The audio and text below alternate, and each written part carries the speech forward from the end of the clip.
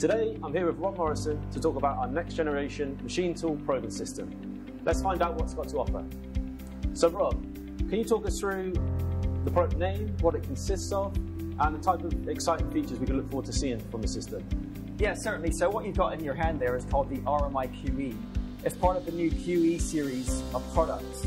So the RMI-QE has a new radio protocol, and all of our current range of radio probes have been updated to work with that new radio protocol.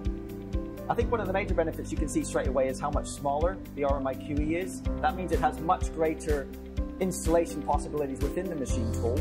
At the same time, we've also improved the setup of the probe system, so that's much easier to use. And also, we've greatly improved the battery life. But one of the major benefits of the system is that just like the current range of Q probes that we currently sell, you can do automated tool setting and part setting on your machine tool without a human operator being present. This means that it greatly improves your productivity on the machine tool, and it removes the variability that human operators bring to the production process. So it's a much less variable process, and therefore that means your production is much better. Great, and that's a really comprehensive overview. You mentioned in there probe battery life. Maybe we can start off there and tell us a bit more about what kind of improvements we can see, because I know it's a very important subject for our probe users. Yeah, certainly. So your typical user is going to see something like a 400% improvement to the battery life that they get with their current radio probe system. Okay, 400%, that sounds huge, but can you maybe provide some context and in real terms, what does that mean for a typical probe user in terms of? Yeah, so a typical probe user will probably see something like 5 years between battery changes. I think you'll agree that's a major improvement over what we currently sell. That means that they have to spend much less money on batteries, but it's also great for the environment as well. Yeah, that's a huge point. If we can improve the green credentials of our products, then that's great for the customers, great for us as a company as well. So you also mentioned at the beginning there, improving probe setup.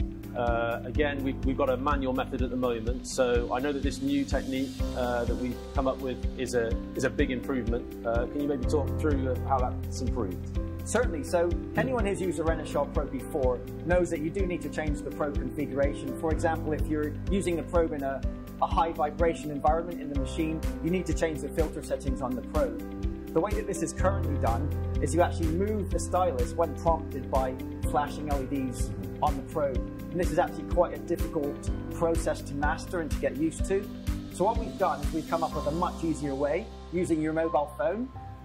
You load an app onto the phone, and then you set up your probe configuration on the phone, and then you use the camera's flash on the phone to send the new probe configuration to the probe. So it's a very quick and easy way to configure your probe now compared with the old system of manually triggering the stylus. It's a definite improvement. I've set many probes using the traditional trigger logic method. I've had to go with the new system and using the phone 100 times easier. So I think that's going to be big for our users. If we can talk about the RMI-QE interface now. So I can see compared to its predecessor, the RMI-Q, it's a lot smaller. Is it just size that's changed, or is there any improvements to transmission? Can you talk about anything around that area? Certainly. So as you rightly said, it is much smaller than the RMI-Q that we currently sell. In fact, it only takes up about 40% of the volume. This means it's a much less intrusion into the machine environment. And we've even come up with a bracket that we call the sub-mount bracket, which enables you to mount the RMI-QE behind the machine enclosure, so only the front 10 millimeters of the RMI-QE protrudes into the environment inside the machine tool. So it's much less of a swarf trap. But despite the much smaller size, it still uses the FHSS radio transmission of the current system. So it means it's still as reliable and robust in a real radio environment in the machine shop as our current system is. Mm-hmm. Okay, so you mentioned FHSS there. Maybe we should explore that for our users. Can you maybe talk about what that stands for and why it differentiates our systems from others on the market? Yeah, certainly. So FHSS stands for Frequency Hopping Spread Spectrum. It's a bit of a mouthful, but what it means in real life is that the frequency that the transmission between the probes and the receiver gets done on, that frequency hops around to avoid any frequencies that have high radio interference, such as you might get from Wi-Fi systems or Bluetooth or even microwave ovens inside machine shops.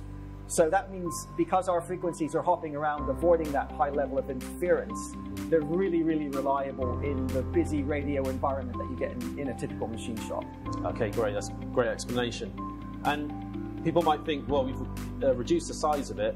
Has that had any impact on the transmission range or the worldwide compliance that our previous RMI-QE system had good coverage in? No, that's a good point. There's absolutely no difference from our current radio system. You still get that 15-meter range between the probe and the RMI-QE. This means it's still great for large machines or multi-axis machines where you might not have a line of sight between the probe and the radio receiver. And it also continues to have the same international compliance in all the major markets on the 2.4 gigahertz band that our current range of radio probes has. Okay. So I think we covered some points there in detail, but is there any other customer benefits that you want to summarize now that you haven't already covered? Certainly. So as I mentioned previously, we have upgraded all of our radio probes to work with the new RMI-QE radio receiver, but they will still work with the old RMI-Q radio receiver. So if you have a machine tool which already has an RMI-Q installed on it, you can use the new probes and all the benefits they bring. But if you do decide to upgrade to the new RMI-QE, as I mentioned earlier, it has this new radio transmission protocol.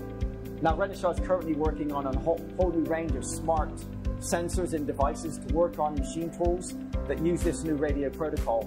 So that's coming in the future, so watch this space. Okay, thanks Rob. I look forward to seeing what comes next. So there we have it. Our next generation machine tool probing system is available to order now.